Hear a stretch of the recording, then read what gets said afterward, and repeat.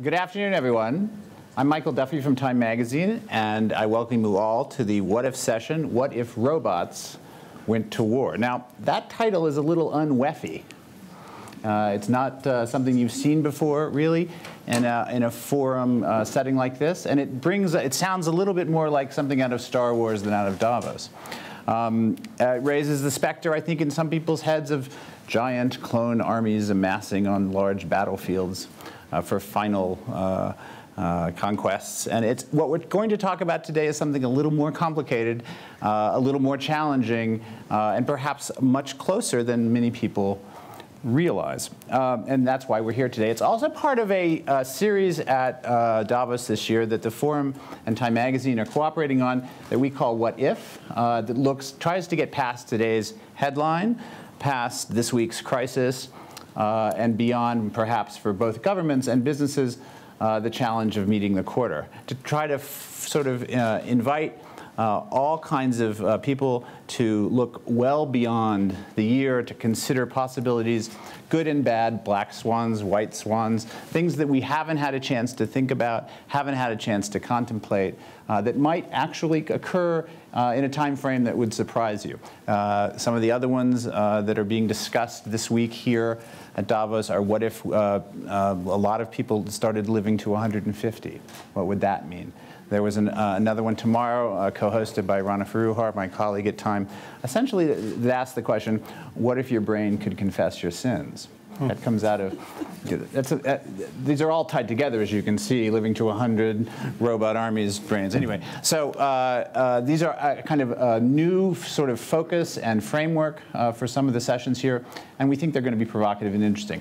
We've also twinned these conversations with a poll that I invite you to take now. You can log on to wef.ch/vote, and there are 3 questions we're asking today here in the room. We invite you to do that. Leave your browser open, and it will refresh with the other 2 questions. We've pulled these questions online for the last week to 10 days at Time, and so we have results from beyond this room, and we're hoping to get your thoughts about the questions from here in the room.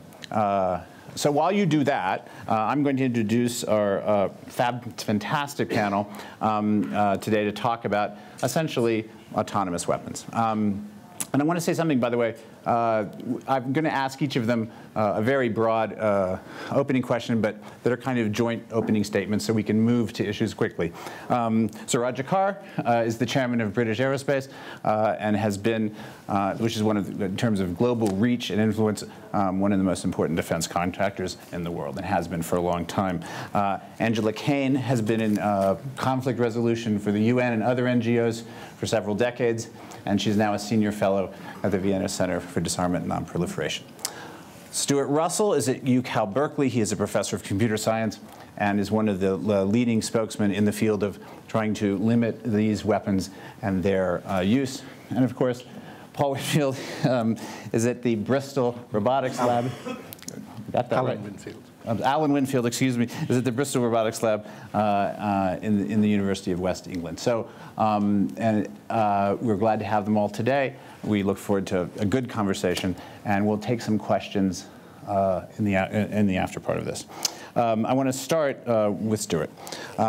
You have been outspoken in the last year about these weapons as and something has hastened your concern in the AI field. So could you talk a little bit about how that has taken place?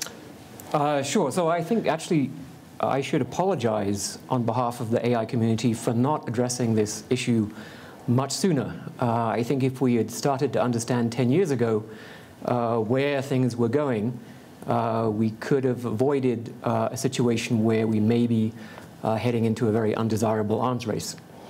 So a couple of years ago, the United Nations started to take seriously the possibility that we would have autonomous weapons, which means very precisely weapons that can locate and attack targets without human intervention. So I want to be very clear that we're not talking about drones where a human pilot is controlling the drone, is looking through the camera, and is choosing when to fire the missile. So those are off the table. And, well, I should say they're already on the table in their millions, and there's nothing we can do about that. Mm-hmm. So the first question that occurred to everybody in this debate, which the UN began and has held several sessions in Geneva to try and understand what to do, the first question is, can these weapons, if they are making decisions on who to kill, can they follow the laws of war? And the laws of war are quite difficult even for human commanders and soldiers to follow.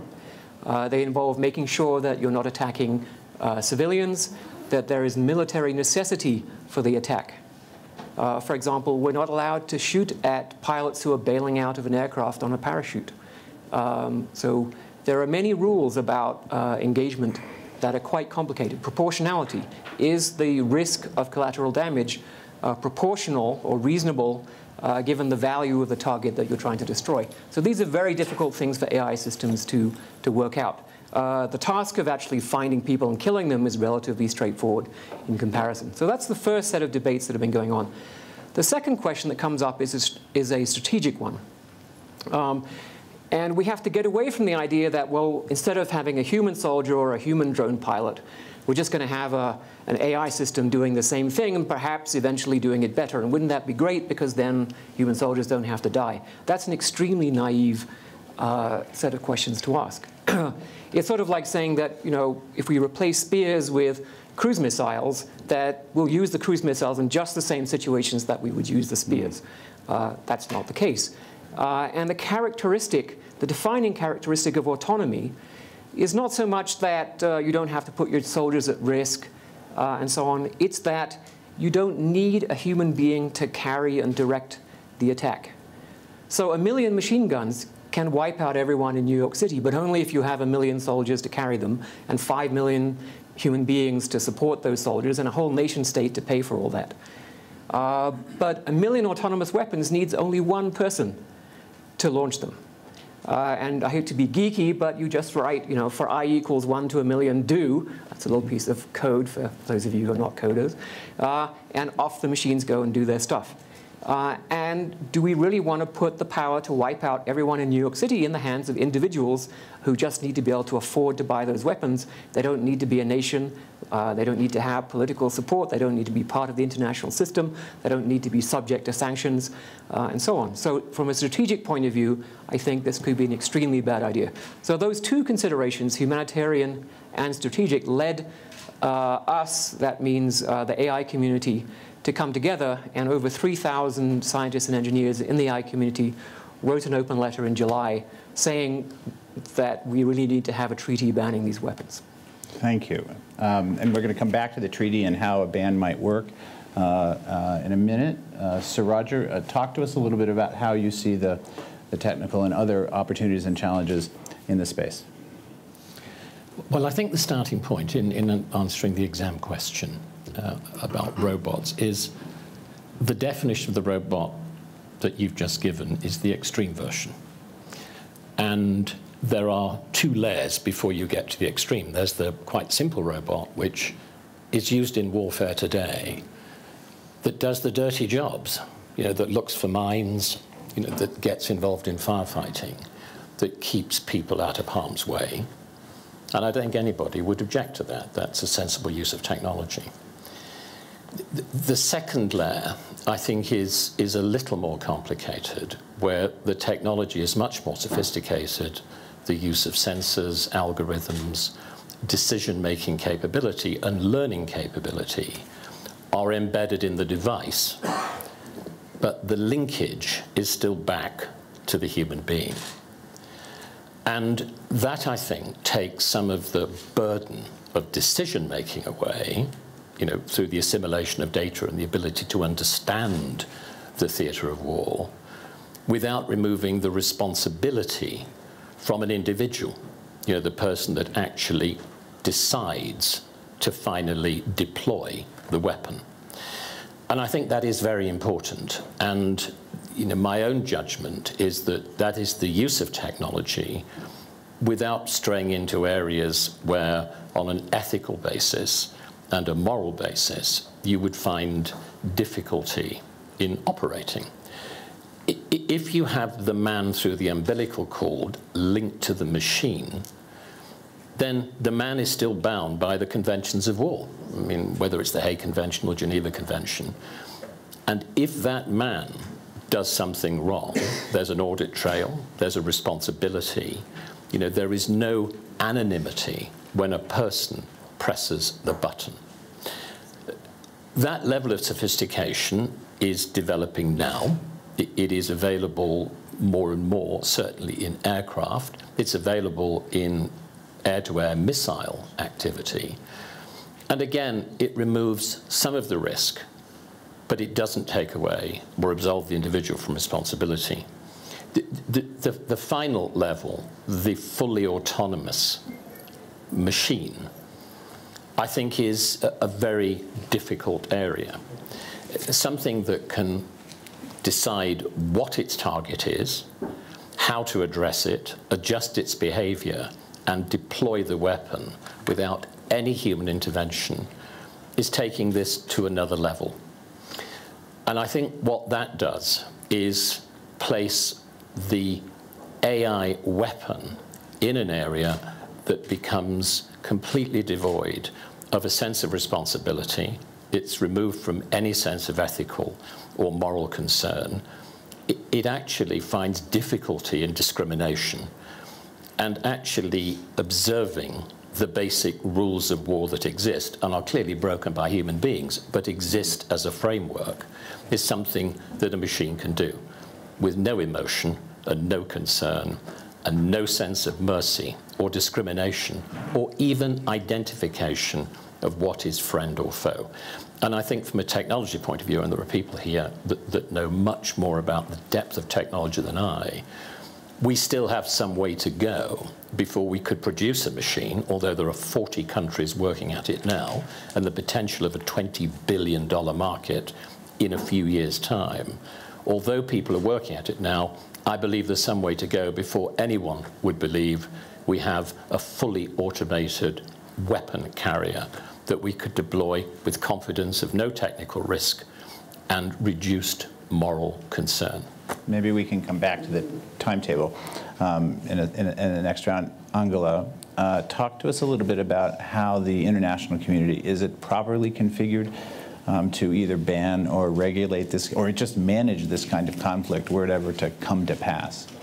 Well, I think that Stuart has already spoken about the international initiation of this debate.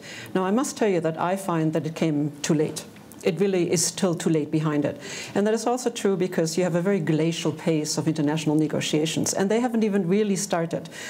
And I remember there was the special rapporteur of the Human Rights Commission on, and I have to kind of look that I don't get the title wrong, on extrajudicial summary or arbitrary executions. Executions is the word here. And he put out a report in 2013, about this issue, which was very comprehensive. And I, at the time, was Undersecretary General and High Representative for Disarmament, and I tried to get member states involved in this just to say, you must really look at this question, because the technological developments, AI, robotics, are so fast, it's overtaken us by events, and the pace of looking at this issue in terms of international law is far behind it. And the time was not ripe for it. The first time that member states really met, and that is under a convention that is called on certain conventional weapons, the so-called CCW, they met. But of course the CCW only has 2/3 of the membership of the United Nations. And what happens is that there are many countries and many representatives in the international community that don't really understand what is involved. They don't have this development. I mean, this development is something that's limited to a number of advanced countries, and they're going ahead with it. But what is very concerning is what needs to be understood is exactly what both of you already mentioned, and that is that the conduct of war might be relegated to a machine. And I find that it really started with the drones. The drones were used initially only for surveillance. Now they're used for a lot of other purposes, and that is something that has expanded very rapidly in a very small number of years. And so the concern that was raised in this letter that the community published in July was very, very well taken, but the monopoly of the conduct of war is really being taken out of the hands of humans, or could be very shortly taken out of the hands of humans. And I don't agree with you, Sir Roger, when you sort of say it's still the human element, because I think that when what we've tried to do ever since the end of the World War II is to basically limit the conduct of war or limit the conduct of conflict. But if you have someone who's sitting somewhere 3,000 or 6,000 kilometers or miles away, pressing a machine to direct a robot or direct an autonomous weapon against an unseen enemy that might be a target but not a person, I find that that is a very different experience from actually being on the battlefield. And the other problem that I have with this is that when you look at all of these, games that are coming out, whether it's invasions or something, there are these robots and they stretch out a hand and they have like a little, weapon and it immediately kills people. And that means there is a desensitization of what it actually means to have a war, to have a battle. And that I find very dangerous because it makes war something that's costless other than an economic cost, but not a human cost. And that's really where it's going. And I find that that really needs to be addressed. And I can come back later on what actually is happening on addressing it and how I see the way forward. Thank you. Alan, you have been involved in robots and ethics, which isn't something people necessarily put together for a very long time. Sure. Sum up how you see the ethical challenges here. Sure. The first thing I should say is that I was one of the signatories of the open letter, so I strongly support the work of the International Campaign for Robot Arms Control. There are clearly huge ethical implications, as well as technical objections, and I think Sir Roger's already alluded to some of the technical problems, but we'll perhaps return to the technical problems. But staying with the ethical, essentially, if you give a weapon the ability to decide when to fire, when to pull the trigger, if you like, then you're giving the robot or the AI system moral agency. And the problem is, of course, you don't need to think very long about moral agency to know that with moral agency comes responsibility. Now, we adult humans are all full moral agents. Now, we cannot build an artificial full moral agent, and probably won't, I'm sure, Stuart, you'll agree with me, probably won't for, in my view, for hundreds of years. I mean, some AI people, colleagues are more optimistic than that. But the point is that we simply cannot build a robot or an AI system that has moral agency. So for me, there's a kind of ethical red line, which is going from humans being ultimately responsible for pulling the trigger and robots. And I think we cannot cross that red line. This gives me a chance to actually pull up some, I'm now cueing verbally the magicians who are somewhere, who are going to pull up the results of our first, there it is, like magic. If your country was suddenly at war, would you rather be defended by the sons and daughters of your community or by an autonomous AI weapon system? Well, this isn't that surprising, but perhaps the margin is. Is this in the room or is this beyond the room? I'm guessing this is in the room. This is the room. This is the room, okay. And is there a broader poll that you could also show us on the same question that was taken over, closer. Interesting. Yeah, that's surprising. Now, I think we turn this question around in the next version where if your country was suddenly at war, would you rather be defended by this is the honor. Can we have the question that follows, and while you get that up, rather be invaded? This is the turned around version. Okay. You can show us the results from in the room now. Or maybe you can't. An autonomous system is not in charge of this. This is still in charge. A human system is still in charge. Well, if they get it up, we'll talk about it. But it goes to the question, I think, of how people feel about, are beginning to wrestle with it.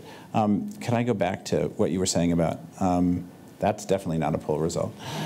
What were you saying about what would have to change in the way we actually work through the kind of bans we've worked through on chemical and biological and, in fact, nuclear testing? Is there anything like a framework for that to make Stuart's ban come true? Yeah, I think that basically what happens is that you have to have an international debate.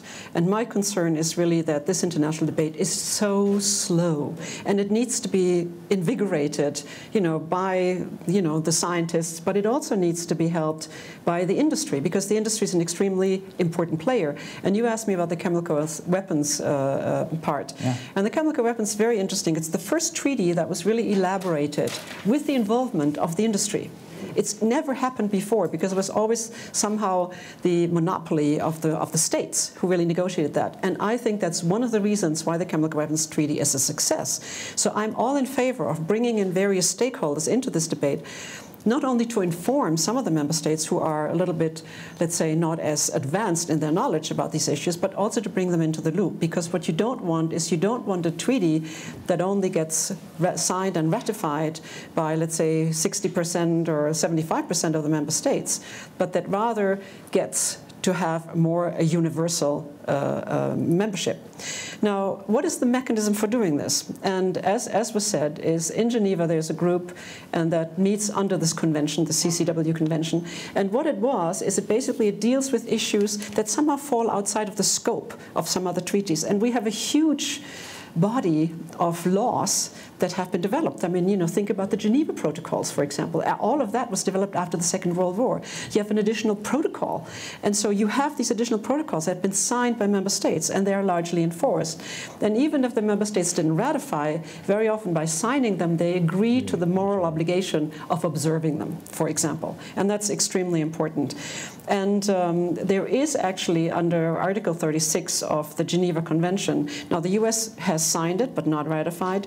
But what it says, and I would like to read it because it's really important, because what it basically says is, in the study, development, acquisition, or adoption of a new weapon, means, or method of warfare, a high contracting party, i.e. a state, is under an obligation to determine whether its employment would be prohibited by this protocol or by any other rule of international law applicable to the member state. That's extremely important. Now, not every member state has signed it. A large number of states have signed it or ratified it. The US has signed it, and so they do their own, let's say, a study and assessment of how, for example, robotic autonomous weapons would function, but they're not obliged to be transparent about this. So what you need to do is bring together these stakeholders, scientists, industry, and particularly member states, and then look at where are we with international humanitarian law? What do we need in order to get something to address this? That's the first step. Do we even have a definition of a laws, of a legal autonomous weapon system that we can all agree on? And I wouldn't spend too much time on the definition, because you get mired down in language and so forth. But on the other hand, under this convention that I mentioned, there is a possibility to add a protocol, because already by the time there are new weapons that were invented, think of cluster munitions, think of other weapons, you can add another protocol that only applies to that. So you already got the framework. Right. And I think that that's the way to go. But you need to get everyone around the table. It needs to bring together a kind of a gelling of the stakeholders. And that, again, includes not only member states, but particularly scientists as well as the industry. Stuart. Yeah, so it's worth mentioning, I think, that as part of the internal review that Angela mentioned, the United States actually decided that autonomous weapons could not satisfy the laws of war. And they have an official policy beginning in 2012, which runs for 10 years, which disallows the design and production of autonomous weapons.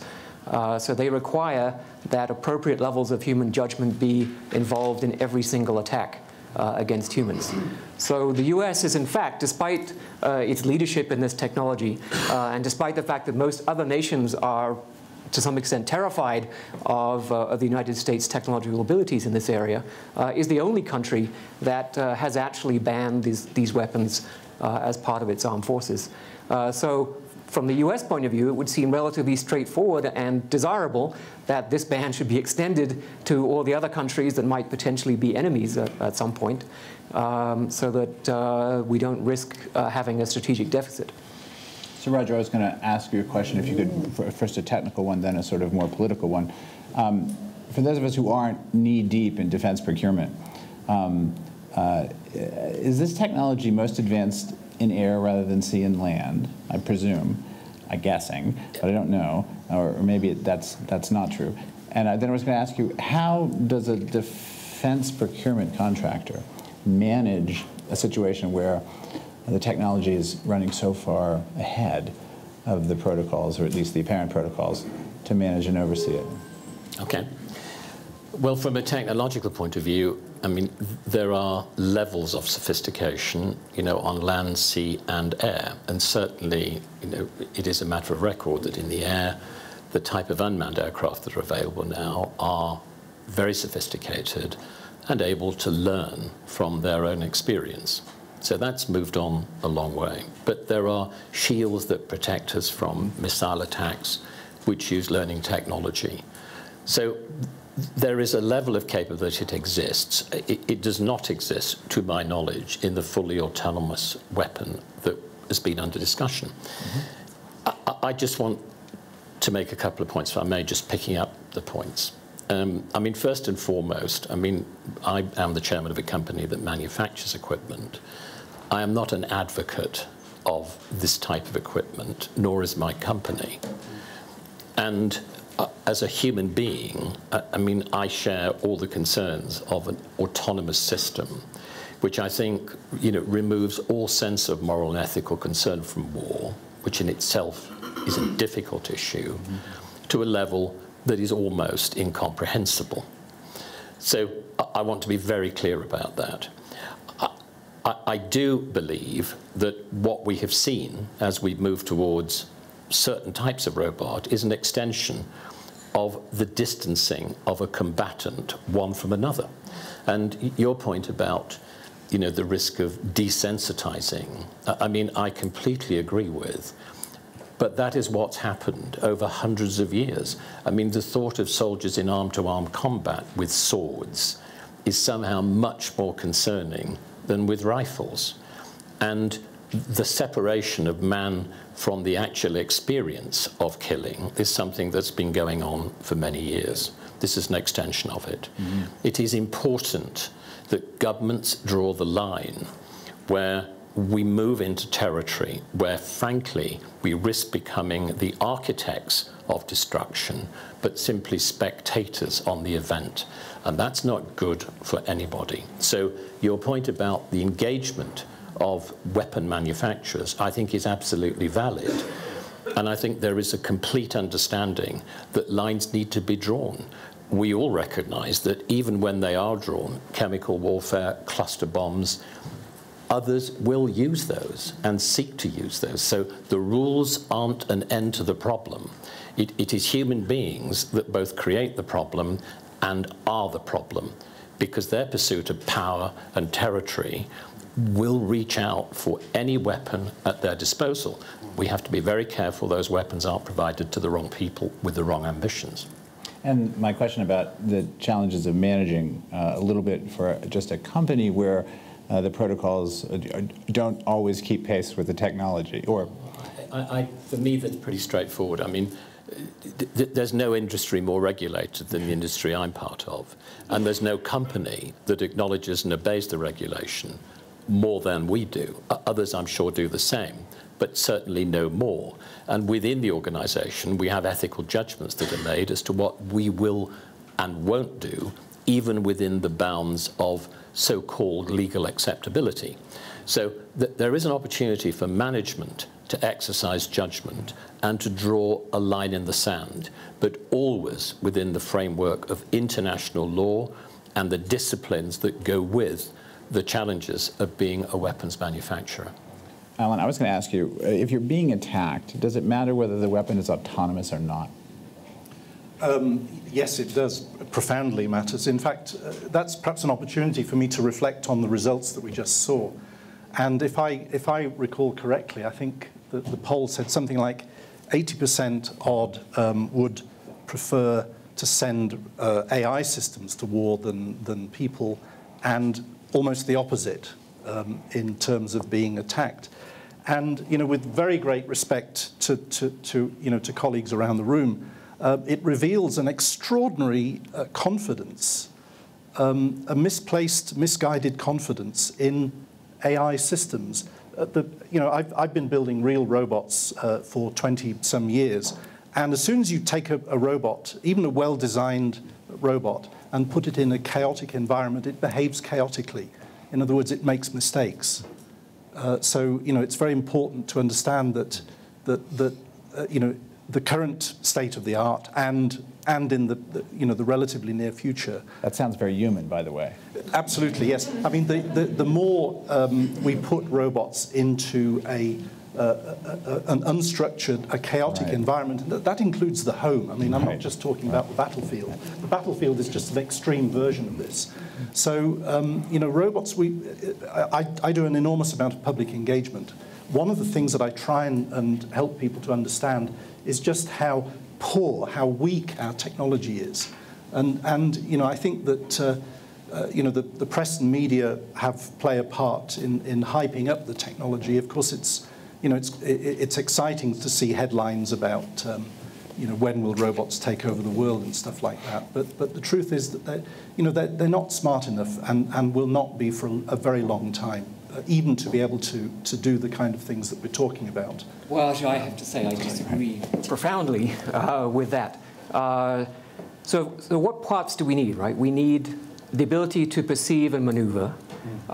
We know that self-driving cars now have extremely accurate perception of their environments. They can detect moving vehicles, they can find people, buildings, equipped with, you can buy a 4-ounce radar that can look through walls and find human beings inside buildings. So the ability to maneuver quickly through streets and inside buildings has already been demonstrated for quadcopters. The tactical decision-making.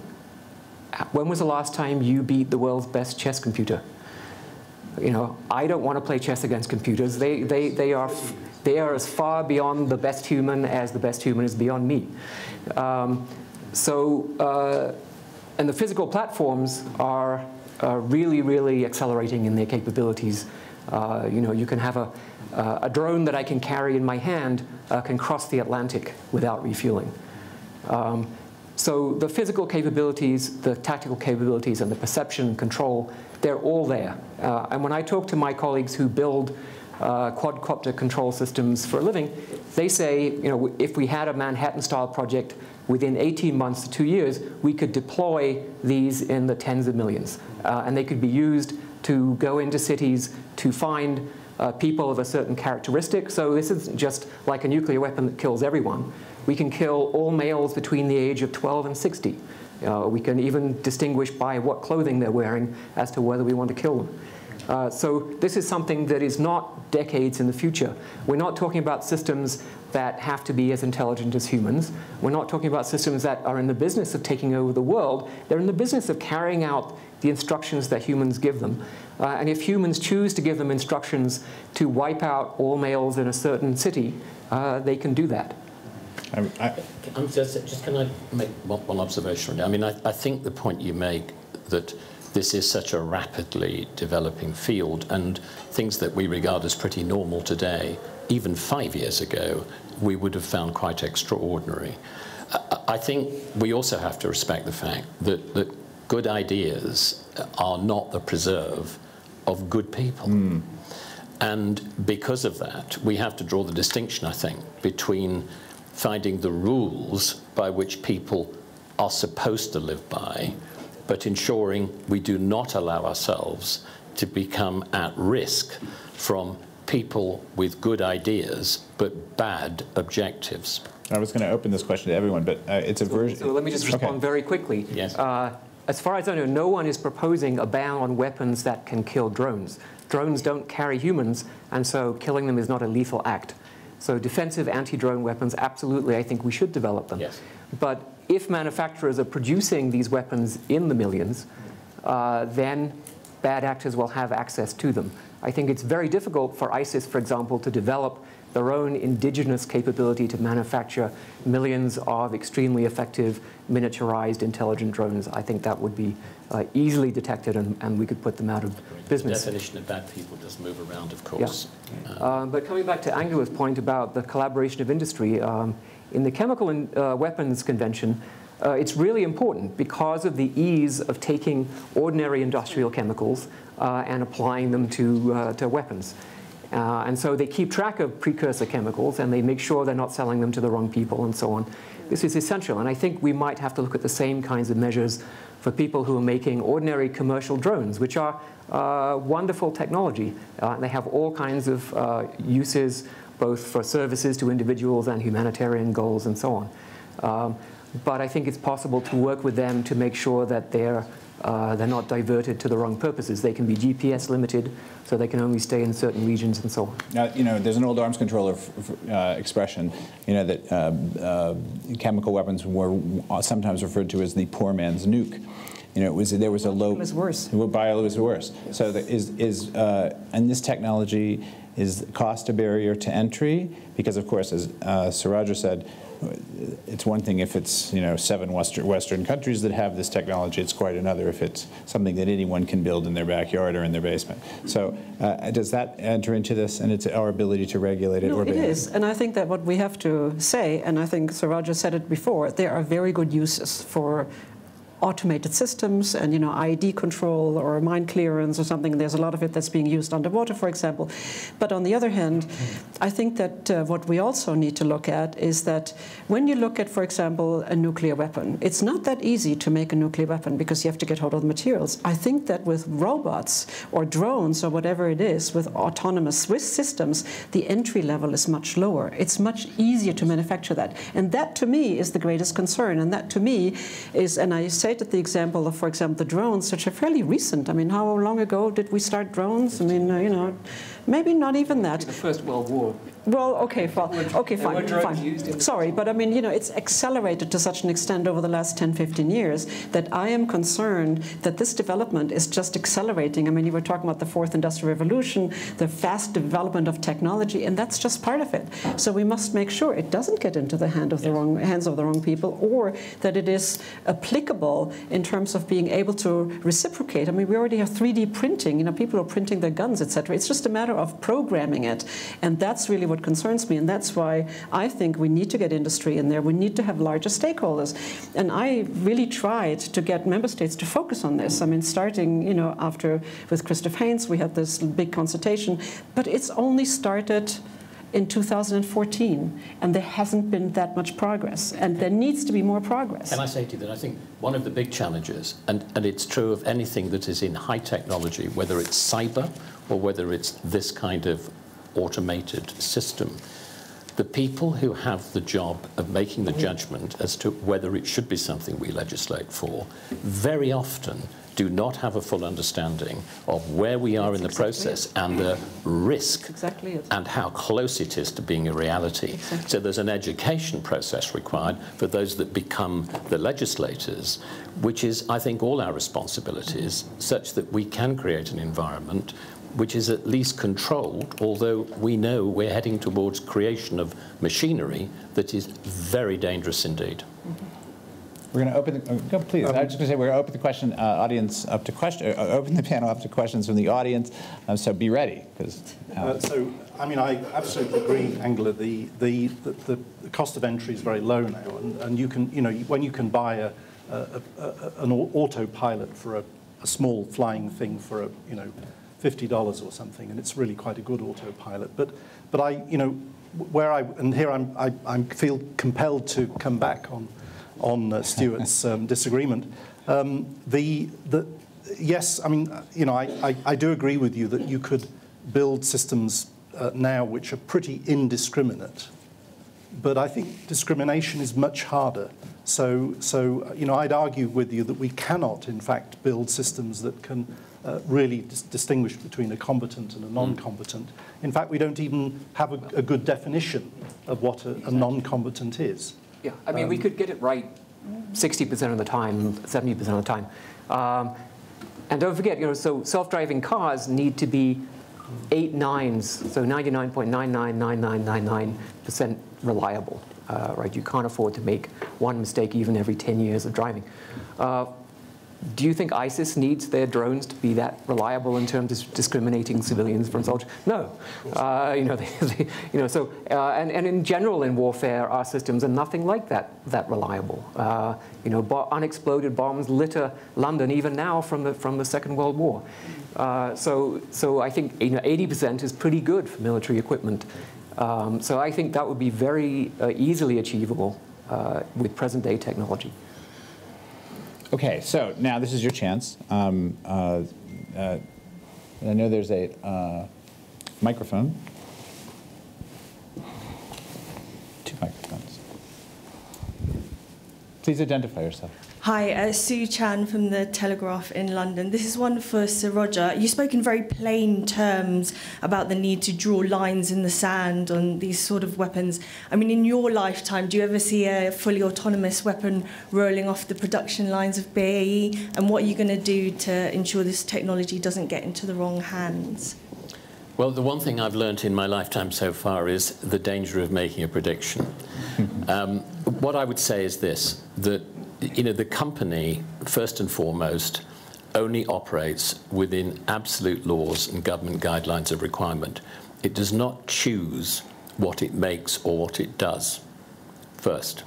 Second, at this time, the company has a strong belief, as does the government, that the separation of decision-making from equipment, the removal of the human, is fundamentally wrong. And therefore, the only development we are doing, and indeed intend to do, is against that definition. For all the reasons that have been said by people who have never met before, or I'd never met before, there is a common belief amongst human beings that to allow machines to choose where to fight, what to fight, how to fight, and to liberate weapons is a very dangerous thing to do. And I think as human beings, until that sense of risk changes in people's minds, nobody will want to do that. What we have to do is to make sure that this development stays mainly in the hands of people with the right motives and does not stray into the hands of people who don't have those kind of moral convictions or concerns. Yes, here in the front row. Tony West from the United States, and it's been an interesting conversation. I will say there is a sense of inevitability to whether or not these systems will be actually developed and whether or not they will stay in the right hands. But my question is really one about deterrence value and asking if you all could comment on that. It can be argued that as terrible as nuclear weapons can be, their existence, whether you agree with the Strategic Defense Initiative or not, its existence created a deterrence context which kept the peace. And so is there an argument that perhaps the United States is wrong to be the only country saying that we shouldn't develop these weapons? Maybe the answer is more of, since others are developing these weapons, why not develop these weapons such that the existence of them might create a deterrence value? Your thoughts on that? Alan? Wow, that's a really tough question. I think perhaps part of the answer's already been given, which is that the cost of entry is so low to this technology that actually it's absurd to think it could be a deterrent.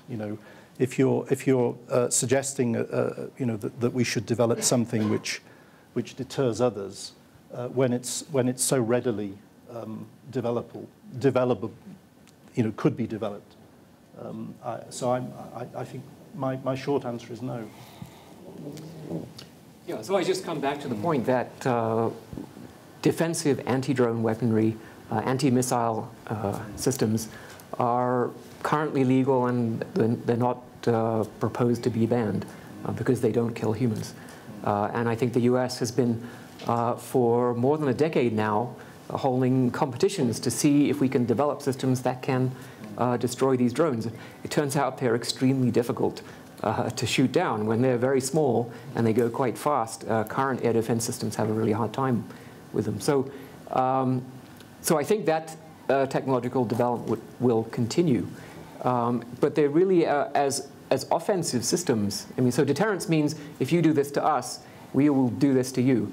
As offensive systems, they're not particularly effective at deterrence because the kinds of systems we're talking about have their greatest effect against undefended civilian populations, for example. And I don't think the US is prepared to launch that kind of attack, even if, as happened in 9/11, the US suffers a significant attack on its population centers.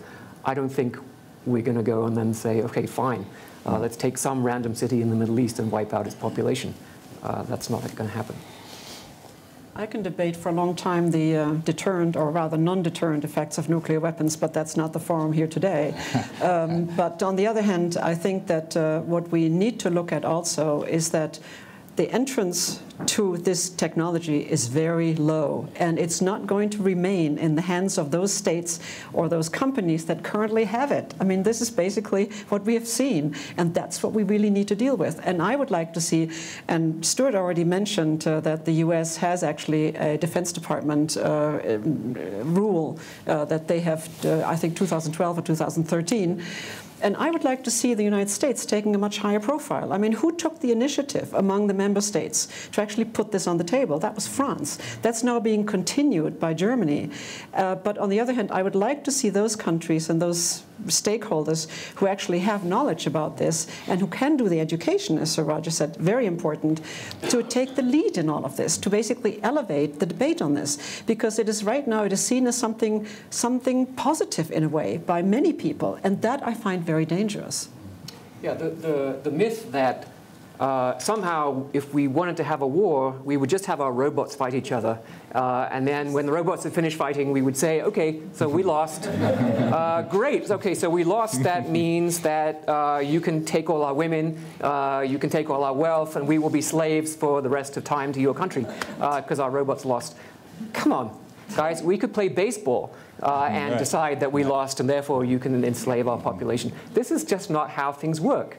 A country gives in when the human cost of continuing the war becomes unacceptable, when the government can no longer, in any reasonable way, guarantee the safety of its people. That's when a war ends, is when it's basically, you're putting your hands up or you're dead. I agree with that. And so this idea of robot-only warfare is just a complete red herring. But it's a game. It's a game. I mean, everyone has. But it's interesting that, yeah, that's right. The next level is a video game, and the trouble is that for most people, these things start to fuse when they think about it. The point I would make just about the deterrent, I think the nuclear deterrent, and I accept we would have a separate debate on that, but I think is effective because of the scale of destruction that it offers, and that we have still the evidence of what a very extreme attack can do from the Second World War on millions of people. And that's so vivid in people's minds, it acts as a deterrent. The trouble with the robot conversation is people stray to the video game or the Star Wars movie. It doesn't feel the same. Yet it is just as dangerous and potentially lethal in a different way. But it doesn't feel like that. And that's why when the panel voted, there was no concern about putting robots to war, because somehow it didn't feel a terribly dangerous thing to do. We haven't seen it yet. So there's a clause, one of the protocols of the Geneva Conventions, called the Martin's Clause, which says that at all times the human person will remain under the protection of the dictates of public conscience. So if you think about that photograph of the small Syrian boy lying drowned on the beach and what effect that had on the policy of the European Union countries. Now imagine that instead of drowning, that boy was being chased along the beach by a quadcopter, which gets into position and then blows off his head. And then you see that little boy lying on the beach with his head missing. What is that going to do? Right? What is public conscience going to say at that point? Right? The public going to say, oh, yeah, this is just war. This is how it works. Or are they going to say, we crossed a moral line that we should never even have approached, that we should never give the decision to kill humans to a machine, and the decision to kill humans is a heavy moral responsibility that we have to reserve for ourselves and we have to take responsibility for it. I don't think there's any question what would happen after that point, but of course then it will be too late. Then the weapons have already proliferated and defense postures of many countries already incorporated autonomous weapons into how they operate, and it's very hard to reverse at that point. We have time for one more question. I was really struck by your use of the word game and how you echoed it, Roger, because sometime between Christmas and about, I would say, the 10th of January in the US, the FAA asked all Americans who had a drone to register them, and the number was something like 189,000 in 12 days or 15 days. And fast growing. And fast growing. And of course, not everyone has registered their drone or drones. So that told me that there was talk about, that's of course not an autonomous weapon, but it does suggest a fascination with the technology that is somewhat beyond the expert level. We have a question here in the second row, if you can, yeah. Hang on. My question is... Identify yourself, please. That if I listen to all of you, you have the feeling that, you know, borders are crossed. So maybe one of the actions the country should take, that they ban all the video games or, you know, stuff where fighting is just normal. Well, we're past, I think you can, I think your question is there some way to regulate rather than ban? Maybe you should just ban all these games where people get desensitized by. The forum's session on banning video games, which I'm not in charge of, should be on the list perhaps for tomorrow or next year, but I'm not sure we're capable of dealing with it today. No, but the conclusion here is that, you know, you're all worried about the fact that people might cross a line, because they are desensitized, and therefore that might be a plan, to raise this issue in the public even more, so that maybe some action is taken there. It's a food chain. Yes, I think public awareness is very important. So when we published the letter in July, there were over 2,000 media articles describing the letter and its contents. The Financial Times main editorial said that we have to avoid this nightmarish future. That was the word in the headline of the editorial. So some people took notice, and that was good, but there are still a lot of people who didn't hear about it. And there, if you mention killer robots or autonomous weapons, their only exposure is the Terminator robot. You know, when we look at Terminator robots, they are large, slow-moving, heavy, vulnerable, and incredibly inaccurate. They shoot hundreds of bullets without hitting anybody. Come on, guys, get real. The robots we're talking about, when they shoot a bullet, it will hit its target. So we're thinking about systems that weigh less than an ounce, that can fly faster than a person can run, and can blow holes in their heads with 1 gram of shape charge explosive, and can be launched in the millions. So being attacked by an army of Terminators is a piece of cake compared to being attacked by this kind of weapon. And perhaps the protocol has to extend beyond the weapon systems themselves. We go to this last two down. Thank you, Bigley, Switzerland. I see 2 trends. On one side, we have mass effect weapon, and on the other side, we have extremely pinpoint individual weapon. And probably in future, one will need something which is in between. The real war will be try to target as much as possible, but at the same time, there should be a certain scale-up effect, because if there are big wars, the efficiency will imply something which is more than just a few pinpoint people. So where do you see the future between less than the nuclear weapon, less than the very mass destruction effect, and the very individual pinpoint targeted? Well, that range of weaponry exists today. And, you know, it can be taken from, you know, a very simple pistol all the way through to a very pinpoint accurate missile, which can take out a moving target with absolute precision. It's very expensive, but it reduces collateral damage. over a period, each level of weaponry has been developed, but they all have the common denominator of only being unleashed by a human being. And that is still the line in the sand. Final thoughts.